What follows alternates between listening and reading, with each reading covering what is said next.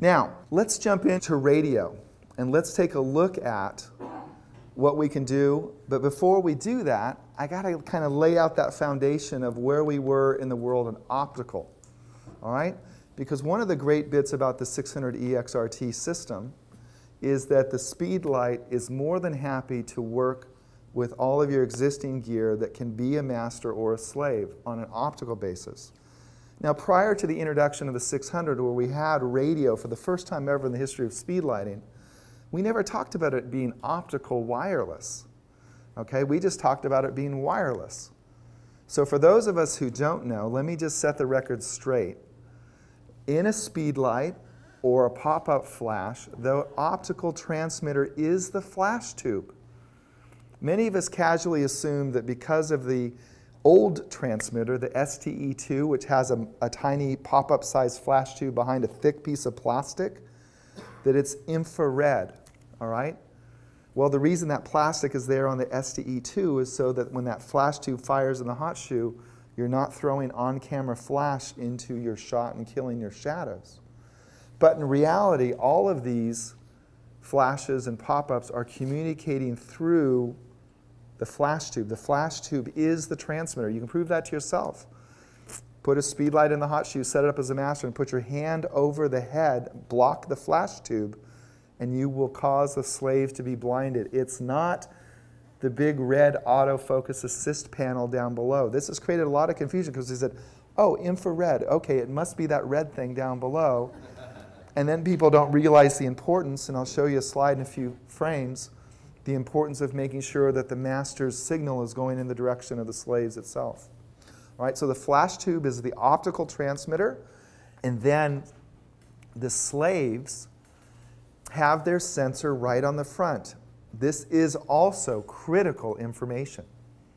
So if you've got a 600EX, your slave sensor is basically right there where the external metering sensor sits. It's right above the red autofocus assist light panel. On the 580EX, again, same thing, the black panel right in the middle. 430EX, it's right under the head. On the original model of the 580EX, it's there as well. It is really, really important to understand. I've heard so many times people say, you know what? I use these E-TTL radio triggers that I buy for hundreds of dollars a piece because the built-in system doesn't work. I can assure you, through hundreds of shoots outdoors in bright California sunlight, that if you know this one little trick, you will get a 100% success rate with the built-in radio or the built-in optical system. So here's the big secret. The big secret is, if you look at the sun, you get blinded, all right? You have to turn the body of the slave away from the sun, and you have to turn the body of the slave so that it faces the master, all right? If you can, turn the head of the master so that it faces the slaves. In this case, I've got one slave. It's easy to turn the master, okay? But here's another thing to know. It is perfectly okay in optical wireless if your slaves are positioned in your shoot so that they're looking at the sun and they're blinded. Turn the body of the slaves away from the sun, use one of these long E-TTL cords, and move the master to a spot where the slaves can look away from the sun at the master. Put your master on a little light stand and move it around so that your slaves can see it. There's nothing in the rule book that says that the master has to be in the hot shoe. The rule book says the master has to be connected to the hot shoe. But if you have an E-TTL cord, and therein is the fine print, it has to be an E-TTL cord, not just a generic PC sync cord. It has to have that foot that matches up with the Canon Speedlite, and it has to have the hot shoe that matches the Speedlite or the hot shoe on your camera. But you can move the master and turn those slaves away so that they're not blinded by the sun. You do those two things, and you don't need any kind of radio triggers other than the one we're here to talk about tonight.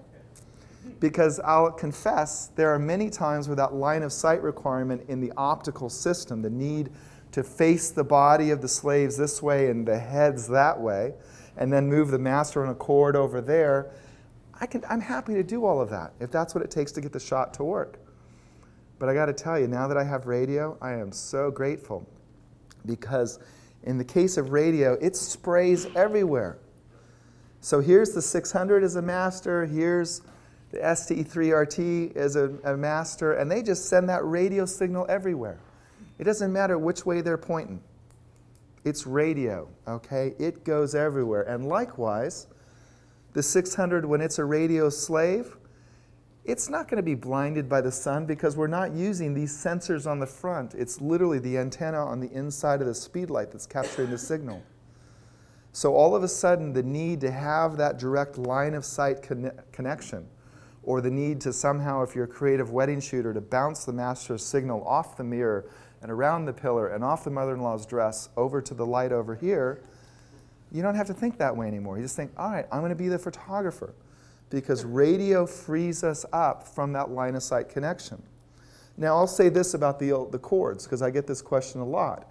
Somebody says, well, I'm upgrading to the new system, but I don't want to put a $300 transmitter in my hot shoe right now, or I don't want to put a $600 Speedlite in the hot shoe, or a $550 Speedlite now in the case of current prices. And so the radio mechanisms also work on those E-TTL cords. So you got two 600s, great. You put one on this side through your umbrella or whatever your modifier is, and it's going to be happy to talk by radio to the slave that's somewhere else on that set, okay? So you, again, don't have to have the radio transmitter connected to the hot shoe, but in this case, you are in a shoot. You're not going to do this at a wedding where you're dragging a 30-foot piece of cable around between the camera and the Speedlite. So I'm just going to run through a laundry list. There's really no pretty pictures to show you. And I'm going to run through this laundry list. In terms of radio, there is a maximum of 16 between masters, plural, between masters and slaves, a maximum of 16 units, okay? This is a two-way system. Optical is really a one-way system. The master sends the signal out there. Maybe the slaves are paying attention, and maybe they're not. The master has no way of knowing, kind of like being a parent, okay? But in this system with radio, the slaves are actually talking back to the master, which is why there's the 16-unit limitation, okay? Now, one of the great things about the fact that it's a two-way communication stream, you can set your master, if you're shooting multiple off-camera lights, and I've got A lights and B lights and C lights and D lights and E lights, my master will show me either visually and or audibly which of those slave groups is recycled. I think that is brilliant. I can do it by beep, or I'll have the optical icon as well to say, and so the system now provides positive confirmation that slaves are recycled. You got 3 Speedlights in Group B. The master doesn't report them as being recycled until all 3 are checked in. And that's a function of the fact that it's this two-way radio system. The master can trigger cameras that are connected to slaves. We'll take a short look at that later in the program tonight. So you can use the master camera to fire remotes connected to slaves. And those slave flashes, by the way, can either flash or they can just be triggering mechanisms. And likewise, if you want, you can go to a slave and actually go reciprocally, and actually from the vantage point of a slave, you can fire the master camera. All right? So that provides opportunities if you're a wildlife photographer, or dare I say a wedding photographer, opportunities to position remote cameras for special shots, and then go create images that we otherwise wouldn't get with gear that we've got basically parked in the hot shoe of our camera. Okay? Yep. Theoretically, 16 is a lot of units, but if 17 units stay on the same frequency, show up at the same place, what happens? Does the system stop, or does it remove the first one that's been turned on? Okay. So just make sure I got it, so that everybody can hear. You said 16 units is a lot, and I've got that Cheshire cat grin because the most I've ever fired at any one time was 12. And so you're right, for me to say that 16 is a lot. I frankly don't know what happens if you fire 17. Your question, does it shut down the whole system, or does it just number 17 not fire? I don't know. I'm going to guess. We could do it tonight. If you all want to turn on your 600s afterwards, we could answer that question. I don't know. Maybe I don't know. I honestly don't know. My guess would be that number 17 doesn't fire. Okay? That would be better Right. I do know when we talk about the link light, the system absolutely knows what master turned on first and which masters came on second and third. And when we talk about the link light and we talk about submasters, if you shut off the primary master, the first submaster now becomes the primary master. So I'm going to guess that it's going to keep track of who turned on in what sequence, and maybe it just doesn't fire number 17. Great question, you know. Great blog article, too. There we go. Thanks for asking. Thanks for asking. OK. So let's take a look now at, we're just going to cycle through. We looked in a non-wireless mode at E-TTL and manual and multi and external auto and external manual. Now I want to run through the menu system in wireless mode. So one of the things to know is that we have the dedicated wireless button. What a gift that is, okay? What a gift that is. On the 580EX, the original one, we had the off master slave lever. And then on the 580EX2, so they could add the weather sealing capabilities, which was a big improvement in Speedlights then. We've got basically the hidden functionality because they took away the lever and they used the zoom button with the sideways flashbulb icon hinted next to it as being the gateway. Press and hold the zoom button for 3 seconds on your 580EX2, and that's how you gain access to the Speedlight wireless system. And then you've got to push and say master on and do these other things. On this system, you just keep pushing the dedicated button, and basically it's going to cycle through the 5 options. So whether you call it non-wireless or solo Speedlight or whatever name you want to call it, it's going to start there, and then it's going to, you hit it, and it's going to go to radio master, and then radio slave. And I'm going to show you all the icons so you know where to look and what to look for. And then it'll switch from radio to optical master, optical slave. You tap it a 5th time. It's just going to cycle through there and keep going, all right? So here is the radio icon. It's basically a lollipop with parentheses around it, okay? My description, not Canon's, all right? It's in the upper right-hand corner of the screen. That's the radio icon. It's a radio antenna with electromagnetic waves, but I prefer to think in lollipops, all right?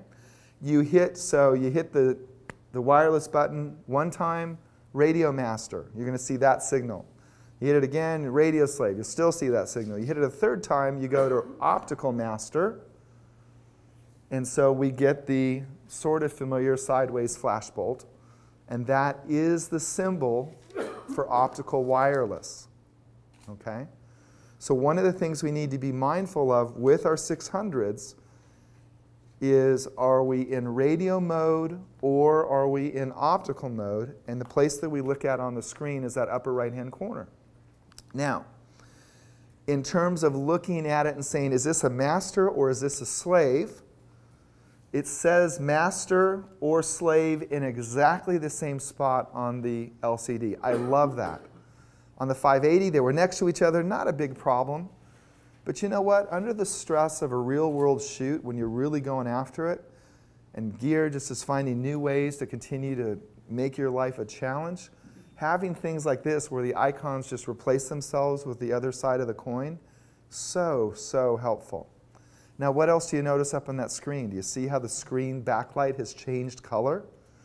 Okay. This is one of the new features of the LCD, and you can go to Personal Function 4. Personal functions are basically custom functions that apply only to one specific model.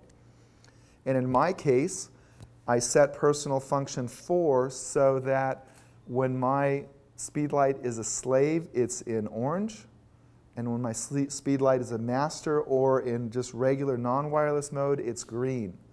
Okay, so here we have all 4 options. The top row, right and left and right, radio master, radio slave. The bottom row is optical. So I'm looking at 2 things in each screen. First, I'm looking to see whether it's radio icon there or optical icon down below. And then I'm looking to see whether it says master or whether it says slave.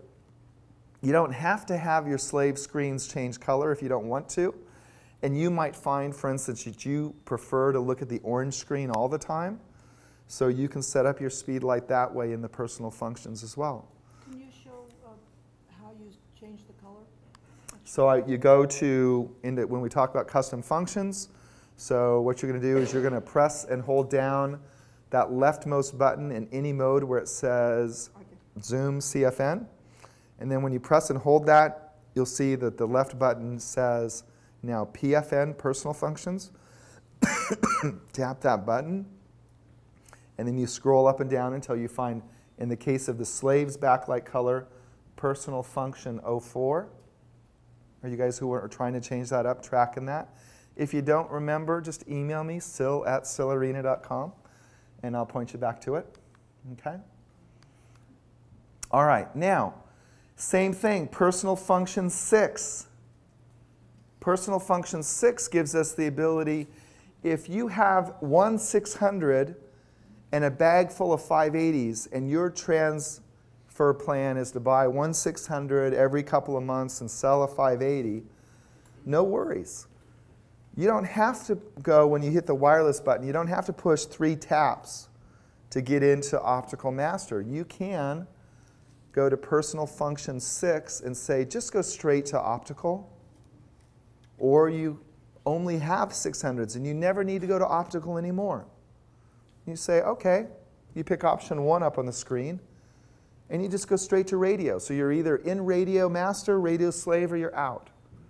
Or you're Optical Master, Optical Slave, and out. Okay? So if you have a 600, why would you ever use optical? Is there a reason, purpose for that? Because you only have one 600 and you have 5 580s. Okay, so if you're mixing. So if you're mixing, so if you have only radio-enabled lights, then you only need radio.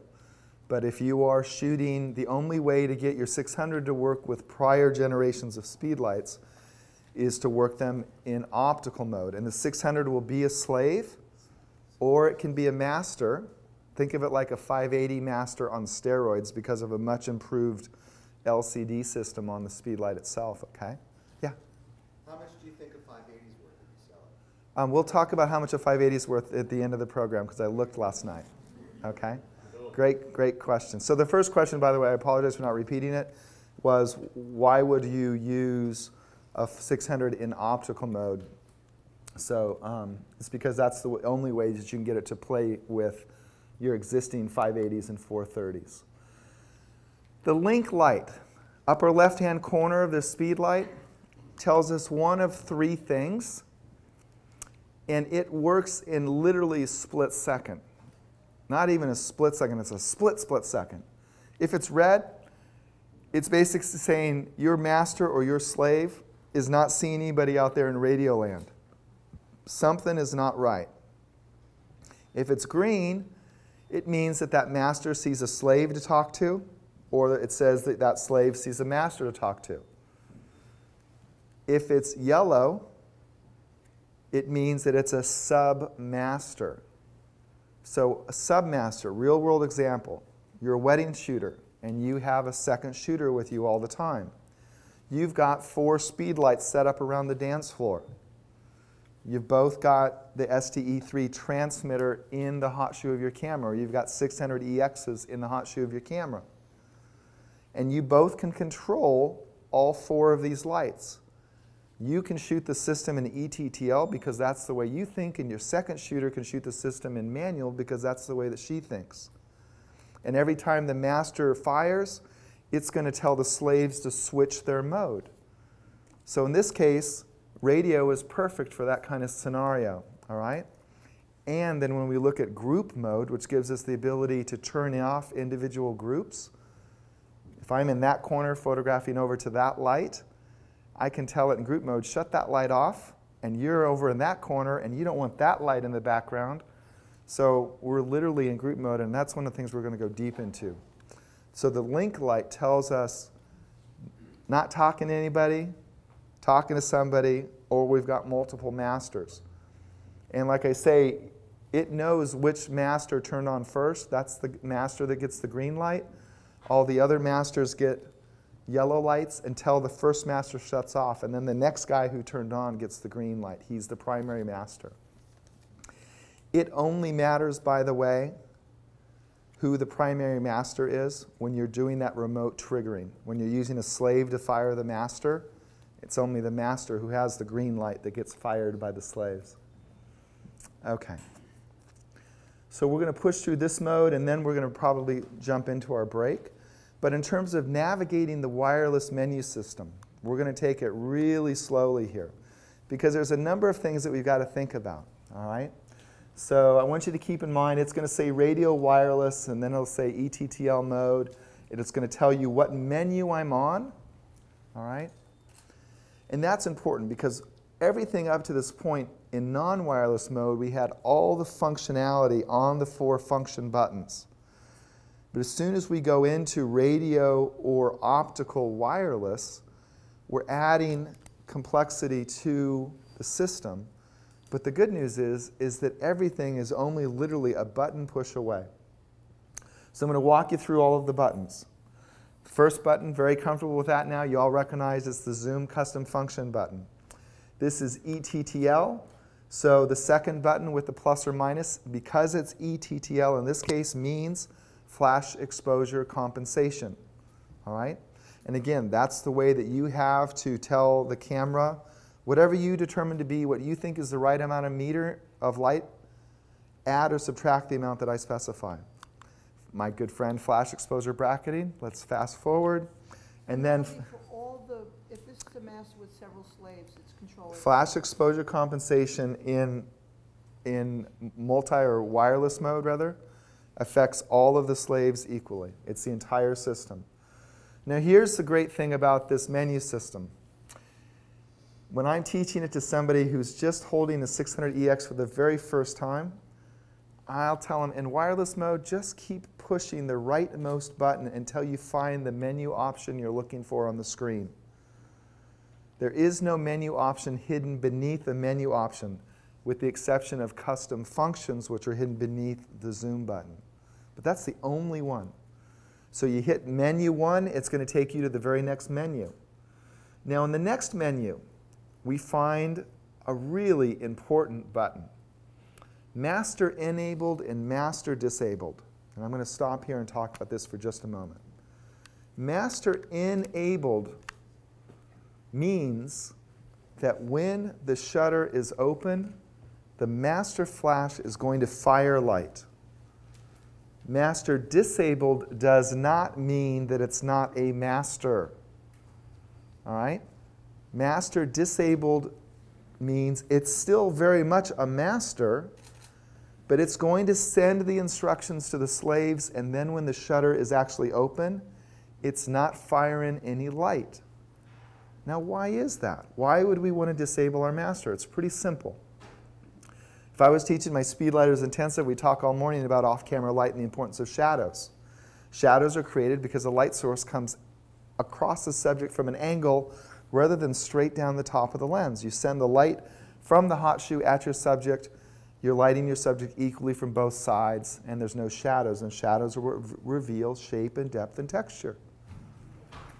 So if I'm using a 600EX in the hot shoe of my camera, I'm a wedding shooter, and I need that autofocused assist light because I photograph in dim light, for instance. Then I'm going to use the Speedlite rather than transmitter because the transmitter doesn't have the AF light. And I'm going to set my master to be disabled. Send the instructions to the slaves, but when the shutter's actually open, do not fire. So that's enabled and disabled. And by the way, if you look at those two little icons, it's the difference between this and this. Okay? That's master enabled, and that's master disabled, which here in LA, of course, you know, it's like a gang thing. All right? But that's what you're looking for there. Okay? There's the icon up on the screen, and it says, because those 3 little fingers are coming out of that icon, it means master enabled. It's going to fire light when the shutter's open. Okay? Because all the instructions to the slaves, even in the optical system, all the instructions to the slaves are transmitted through, in the case of optical, through the flash tube, but they're all transmitted prior to the shutter actually opening. So in optical, when you have a disabled master, you're still going to see flash coming out of the top.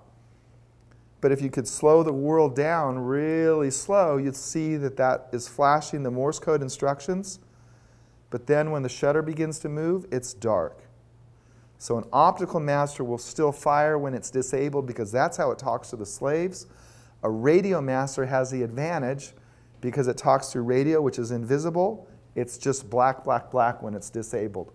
So that's a very important button to know about. Ratios. Ratios take a bit of time to understand. We're not going to go deep into them tonight, but suffice it to say that ratios are the way that we tell the system with multiple off-camera lights how much power to push around the system. Because keep in mind, in the case of E-TTL, we're not controlling the amount of flash power directly. We're telling the camera, you do your pre-flash, you do your ambient meter readings, you make an evaluative comparison, you decide on how much light is appropriate, you fire the system at that level. And then if I say, all right, whatever that number is, I want more light on this side of my subject than that side, I'm going to use a ratio. So E-TTL all means everybody's firing at the same power. AB means that I've got an A group of slaves and I've got a B group of slaves. Or, because the master, if it's enabled, is always a member of group A, so I can have that master on that extra long E-TTL cord off camera to create interesting light enabled, and then the slave is over there because let's say I only own 2 speedlights. So I can use that AB ratio to determine where my shadows go across the front of my subject. And then if I have 3 groups, I've got a key light, a fill light, and a hair light, I can go A, B, and C. But I'll be perfectly honest, if I'm going to do 3 groups, chances are I don't need to do 3 groups in E-TTL, and it's much easier to facilitate that by shifting everything over to manual mode. Really easy to do it by radio. But I'm going to try for my 3-group lighting to do it in manual, because I'm only using E-TTL when the subject to flash distance is dynamic. If my lights are not moving because they're on stands, and you, my subject, are not moving because you're standing there dutifully doing what I'm asking you to, I don't need to change the flash power. Once I get it dialed in, manual works perfectly fine for a static set. For portraits, works perfectly fine. But if I've got a long jumper running down the track and he hits the mark and I'm trying to provide fill flash, okay? Well, in that case, particularly true story, grade school athletes, sometimes they hit that mark and sometimes they jump 3 feet before the mark or 2 feet after. And I'm just doing little snapshots for moms and dads. And I want that fill flash, that's when I'm going to use E-TTL, because that subject to flash distance is always changing based upon the subject being in motion and when they choose to fly and when they don't. So getting back to the ratio button, you tap it one time, it's basically going to say ratio off. That's the same as, so we say all or we say ratio off. You tap it a second time, you're going to see right up there on the screen that it says A:B. That's the 2-group system. Pretty easy to get your head around. 2 groups in E-TTL. You press it a third time, it's going to say A:B space C. And that's basically the 3-group system in E-TTL. We jump over to the 4th button, and it advances us down to the next level. Now this is something that is radio specific. In optical wireless, we have ratios, and in optical wireless, we have the master enabled and disabled. Menu 3 is only about radio. Menu 3 is about the channel. And there are 15 channels with the 600EX-RT system. Specifically, Canon designed it to be able to be used in most industrialized parts of the world. It works in the 2.4 gigahertz range. Same place that my clicker tonight is working, same place that wireless routers, many wireless routers, cell phones, microwave ovens, not cell phones, but home wireless phones, microwave ovens, all kinds of devices work in 2.4 gigahertz. And there are 15 channels in that 2.4 gigahertz range. So you can leave your master in auto mode, which is the way that it comes from the factory. But then when you show up at the Speedlighter party, chances are some nefarious guy with red hair is going to take control of your system because it's easy to jump onto your channel. We'll talk about channel more in just a moment. will also, though, if you paid attention, get out of the factory default on the wireless ID. Wireless ID is a new concept for Canon radio speed lighting.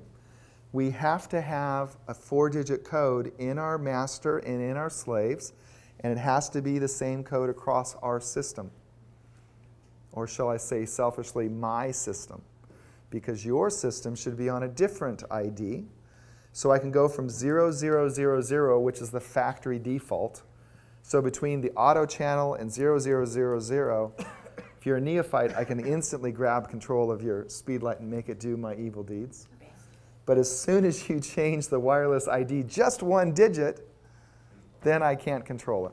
So as long as you guys don't use my secret code that I've shown up on the screen, that's mine and mine alone, 1, 2, 3, 4. But the key point here is really to understand that you have to go to your master unit and put in your code, and you have to go to all of your slaves. Now, what this also means, however, is that there could be 10,000 Canonistas, as long as we all organize ourselves from 0000 to 9999, there could be 10,000 of us at the big Speedlighter convention, all on the same channel, and we would not screw up with each other's gear. Because you and I can be on the same channel, and as long as our wireless IDs are different, we're not controlling each other's gear. Okay? So that's a really important part. Now, Is that on the 600 only? This is 600 only. This is radio only right now. This, all of the channel, 15 channels, wireless IDs. Great question. Does this apply to radio only? It's 600. So the answer is it's 600EX-RT and the transmitter STE3RT. So Canon's radio speedlight system. It does not apply to the 580s and 430s. I wonder, you know, it's like I'm back in California. I look at the screen shake, I'm thinking, earthquake! I'm going back to North Carolina. Okay, there we go. Third button over, channel scanner. This is really handy. Okay, my geek meter is like going off to 12 right now. You hit channel scanner and you look at this thing for about 5 minutes, and that somehow makes you a better speedlighter. That's, you know, microcoding as it's turning. I'm just kidding on that. But it's that wheel spins, and eventually you get a report. And that report says, here's the 15 channels, and here's the relative strength on each channel. And this is Sill's luck. I'm on channel 7, and you look at the report, and it's like, oh, yeah, of all 15 channels, channel 7 is the weakest one at that particular moment. Why would it be the weakest? Why would it be So the question is, why would 7 at that particular moment have been the weakest? Because there was something else in that location at that time using channel 7. So if it was a microwave oven next door, if it was an industrial site with a lot of wireless communication devices, because in the 2.4 gigahertz range, it's not like Canon's 15 channels are different than anybody else in 2.4 gigahertz. There's 2.4 gigahertz, and that 2.4 gigahertz range is divided up into 15 predefined channels. And every wireless device, including the clicker in my hand, for instance. So if you're working in most situations, there's not a lot of electromagnetic interference, but you go do a shoot in a factory, you go to a corporate plant, you go to a military base to do portraits of the colonel.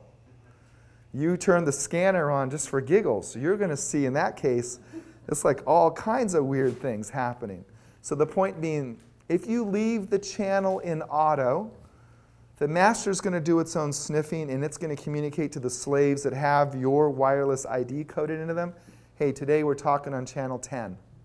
Hey, today we're talking on channel 2. But if you're a control freak like I am, and you pick lucky number 7, and then all of a sudden you realize, oh, I'm going to look at the sniffer, and it sniffs out the channels, then you just change from 7 to any of the other guys. So in this case, it's only 5.